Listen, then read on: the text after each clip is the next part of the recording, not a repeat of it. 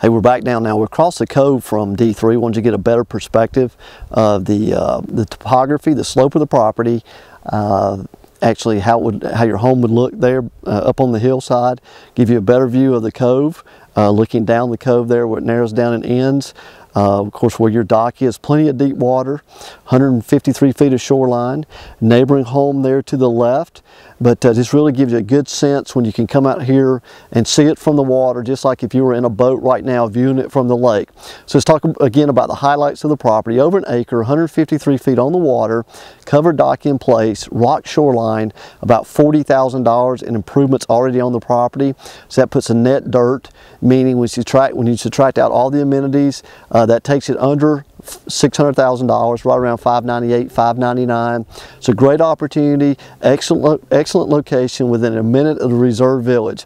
I appreciate you joining me today. As always, feel free to contact me, email, you can call me, whichever one. Love to set up an appointment to come out here and show it to you.